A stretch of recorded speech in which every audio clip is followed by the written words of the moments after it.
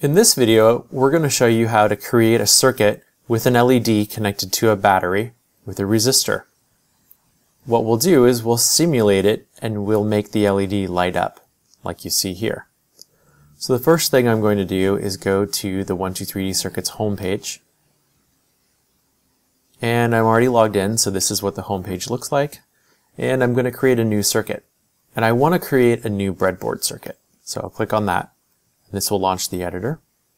It says loading the unnamed circuit because it's brand new. So the first thing I like to do is go to the little gear icon. That's for settings. Click on that, and instead of the unnamed circuit, I'm going to call it light and LED with a battery! Exclamation point. Okay. And that was settings. This is the materials, circuit board, schematic. We're going to go back to breadboard view. And there's our breadboard. And I want to show you now how to add a component. Click Components Plus. Let's scroll until we find a 9-volt battery. When I click on it once, it sticks to my mouse. And I'm just going to drop it down here and click it. I'll hide the components again. Now I want to explain how the breadboard works. The battery has a positive and a negative.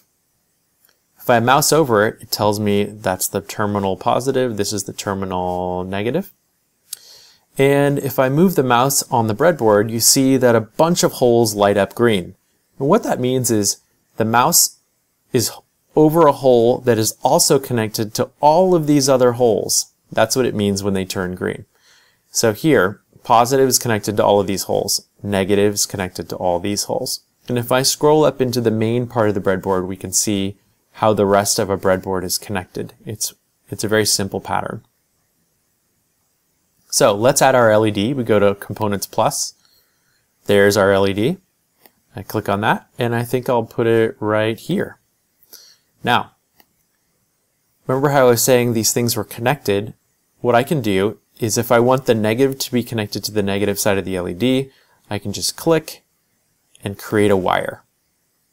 And now I'll connect this again with another wire so that the negative side is connected to the negative terminal and the positive side is connected to the positive side of the battery. And I'll show you a little trick. We zoom in on the LED. You see that it has this ring around it. It also has a flat side. The flat side of an LED is the negative side. You can think of it as the negative symbol is a flat line, so you can remember that. Okay, so the next thing we can do is we can press Start Simulation.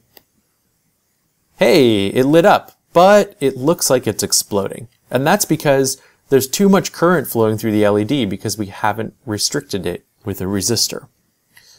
Well, why don't we do that? Press Stop Simulation. We need to get a resistor, and let's say we replace one of these wires with a resistor. So we'll click on the wire and we'll press Delete. Now we'll go into Components. We'll scroll and we'll find a resistor. Now it's attached to my mouse. I'm replacing the wire. We'll hide this window again, and we'll press Start Simulation. Voila! The LED lights up. Great! It's not very bright though. Can we make it brighter? Yes. To do so, we need to make the resistor a lower value. So with the resistor selected, I notice it says 1K ohm. That's 1,000 ohms. What if I made it say 1 ohm? Ooh, it's exploding because that's too low of a resistance. What about 1,000? Well, that seems to be okay. 100? Nope, not enough. How about 500? Oh, that's great. It's nice and bright. Okay, what if I wanted to change the color of the LED?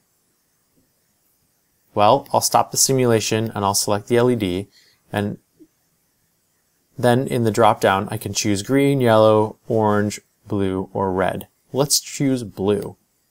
Okay, now the LED is blue, and I will press Start Simulation again. Voila! The LED is lighting up and it's blue. It's that simple with the 123D Circuits breadboard simulator. Go ahead, create an account, and try it for yourself. Thanks.